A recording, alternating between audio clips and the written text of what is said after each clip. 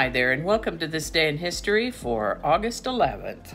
August 11th is the 223rd day of the year in the Gregorian calendar, 224th in leap years, with 142 days remaining to the end of the year.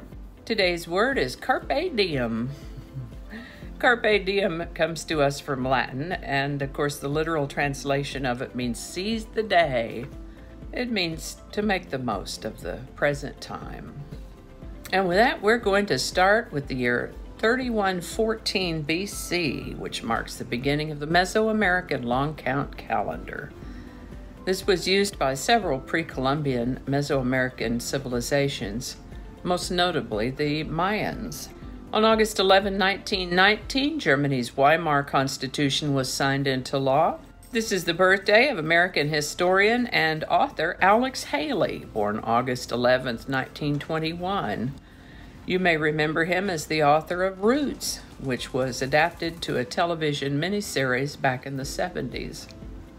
Alex Haley lived to the age of 70.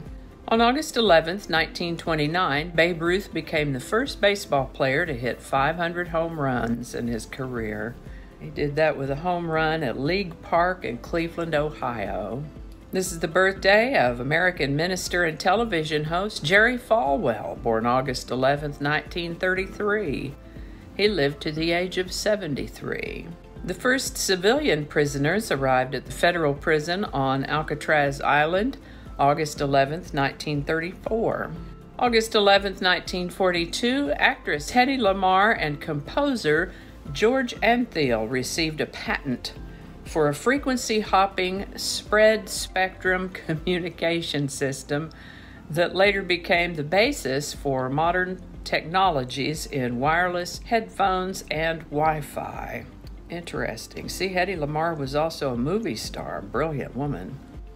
This is the birthday of American journalist, author, and certified genius Marilyn Vos Savant, born August 11, 1946.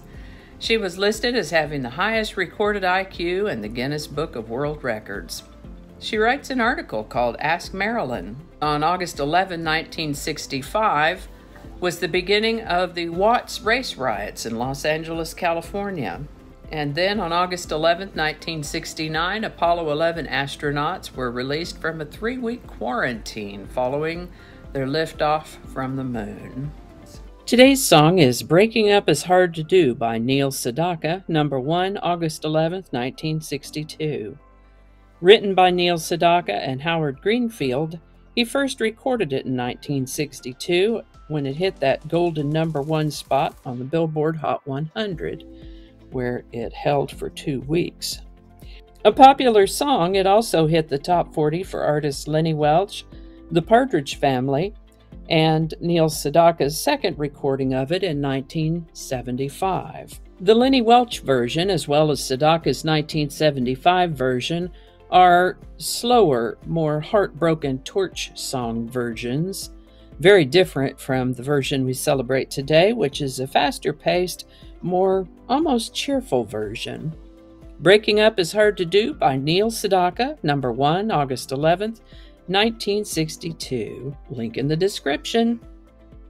And I think that's going to do it for us today. Thank you so much for watching. Consider subscribing if you haven't already. Feel free to share this video with a link in your email, messaging, or social media. If you enjoy this series, you can check out the playlist that contains these videos. I'll put a link to that in the description.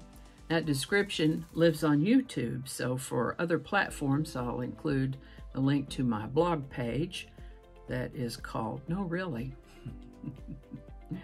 You can also find me on Rumble, Parler, BitChute, and Getter. All those links in that description. Alrighty, that's all I can think of right now. Thanks again, and I'll see you next time.